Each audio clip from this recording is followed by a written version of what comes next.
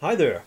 Here's an unusual knife. It's a Victorinox Spartan Standard with buffalo horn scales, and as you can see, these are really pretty.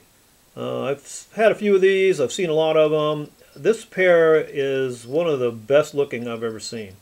So you've got this nice contrast here on the front between the light and the dark areas, and on the back here you've got just like this almost perfect black or darkened outline, and then the creamy part in the middle with a lot of depth, a lot of patterning.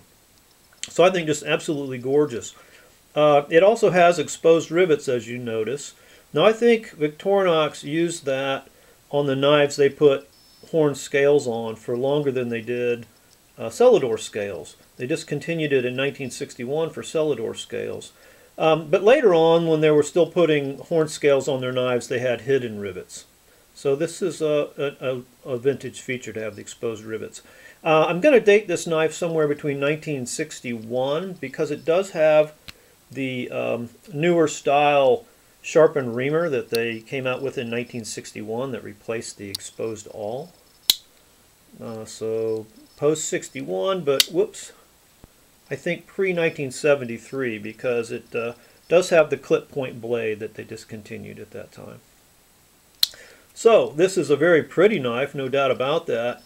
But what I think makes it really unusual is, in addition to those gorgeous horn scales, it also carries the ELINOX tang stamp.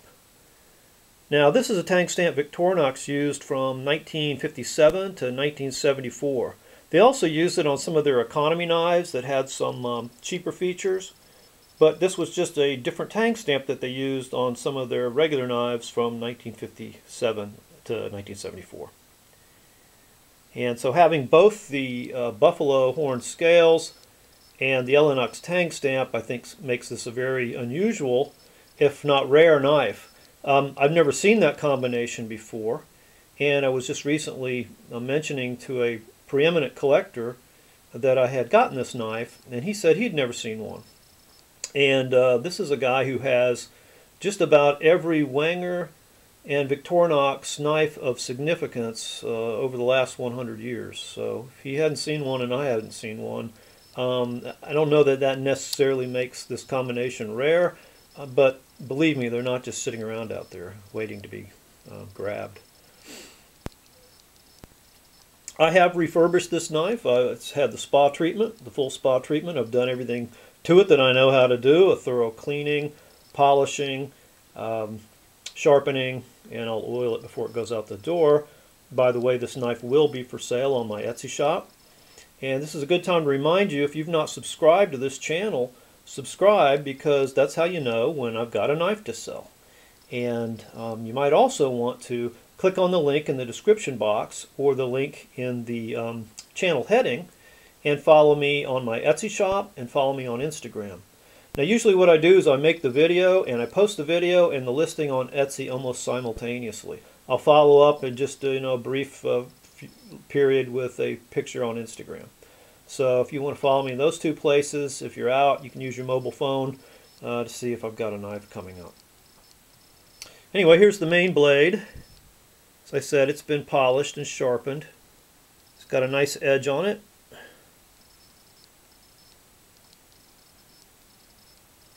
It still has some light scratches on it.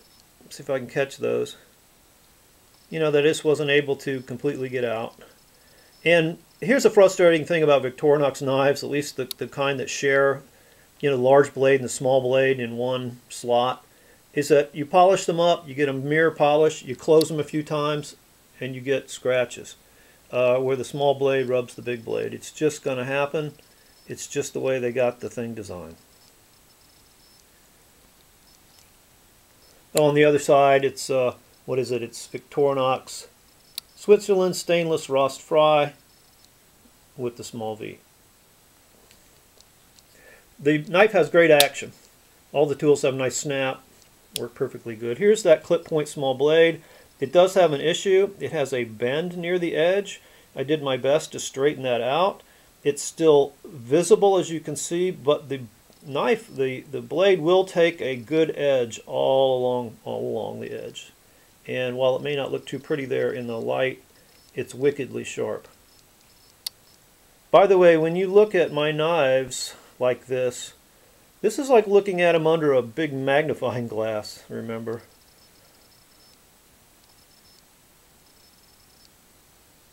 Alright. And then the opening layer, we've got the can opener here. It's got Swiss patent mark on it. That's a vintage feature. The small screwdriver does show some wear. It's been goosed just a little bit there. Not badly, but it's got a little crimp in it. And then the large screwdriver sharpen cap lifter. That's another vintage feature. That tool's in really good shape.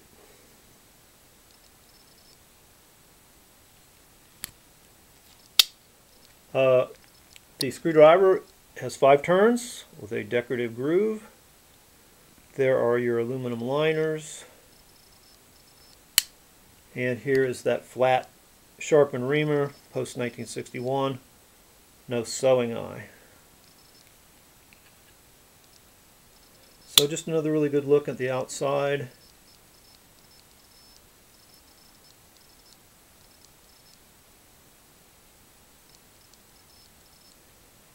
I just love those horn scales. Here's a look at the top of the knife. Let me see if I can get the light over here a little better.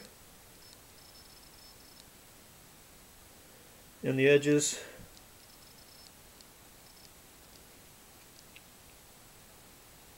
Who else gives you a look at a knife they're selling like this? Okay. It's for sale in my Etsy shop. I hate parting with it, but I can't keep them all. Thanks for watching, and have fun collecting.